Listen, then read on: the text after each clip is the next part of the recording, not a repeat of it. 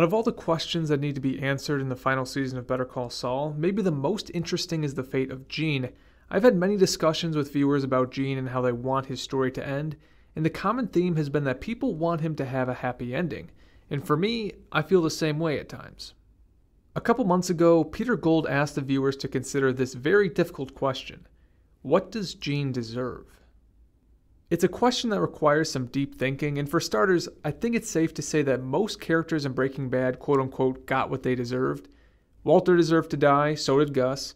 Jesse probably suffered more than any character in the show, but he got a well-deserved hopeful ending. You could make the argument that Mike didn't deserve what he got, but to be fair, he was intensely loyal to a very bad man. The true victims of injustice in Breaking Bad were definitely Walt's family, Skyler, Marie, Walt Jr., Hank, Holly. Gene is all alone in Nebraska. His parents are dead, Chuck is dead, so when we talk about Gene getting a happy ending, there's really only one option. Now, Jesse's happy ending was not dependent on another character. He was a slave for many years, and not just to Jack and Lydia. He didn't need a 500 Days of Summer ending. He drove away by himself, but he was a free man with a future. That was sufficient.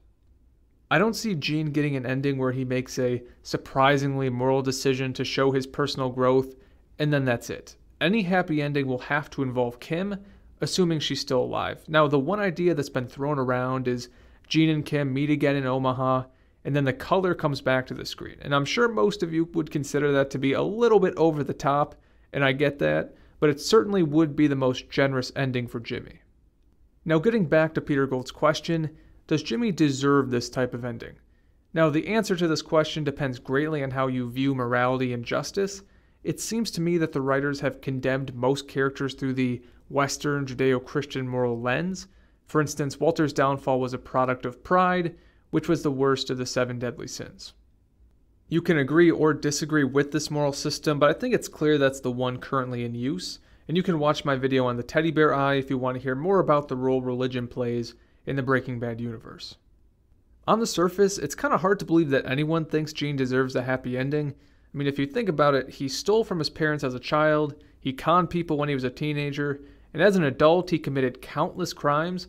A law firm actually analyzed Breaking Bad and found that Saul committed almost 70 crimes, including conspiracy to commit murder, extortion, money laundering, incitement, blackmail, and criminal conspiracy. And of course, most of these crimes are done in service of murderous drug lords. I think part of the reason that viewers have a fond view of Jimmy is that he's been betrayed by the people closest to him. In Better Call Saul, his career is held down by his own brother, a brother who Jimmy spends countless hours taking care of. If you go back to his life before Better Call Saul, his wife cheats on him with a guy who owed him money, and then in Breaking Bad, he has to deal with constant threats from Walter. And to go along with this, Jimmy also does have some good qualities, his care for Kim being the most notable. I mean, in that scene with Mike in Season 5, you can see he really does care about her. But with that said, those who he doesn't have a special relationship with, like Kim or Chuck, he tends to treat them like pawns in his game, and we don't get to know most of the people that Jimmy hurts, but they certainly do exist. So does his personal victimization and love for Kim absolve him from the many crimes he's committed?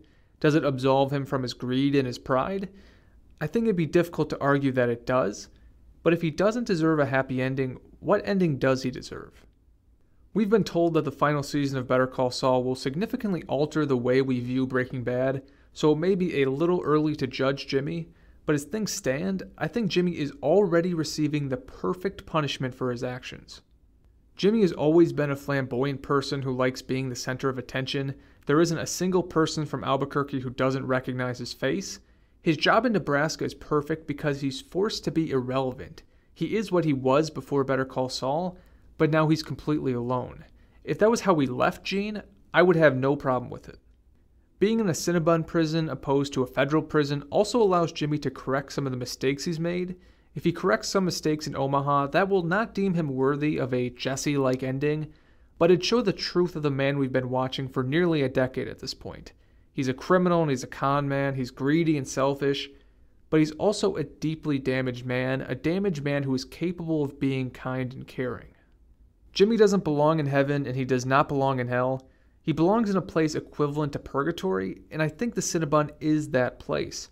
And I'm sure as most of you know this already, but Kim Wexler is from Nebraska. If she survives and returns home, maybe after a prison sentence or something, she's going to meet Gene. And if this meeting does occur, I predict that they won't say a single word to each other. I think we would get a situation akin to La La Land, but with a much different tension, and hopefully the sight of Kim would inspire Gene to accept his role in purgatory. The question is a difficult one because there are so many layers up for debate. If you have your own thoughts, please let me know in the comments section, and also subscribe if you're interested in more Better Call Saul content. Thank you so much for stopping by. Have a great rest of your day.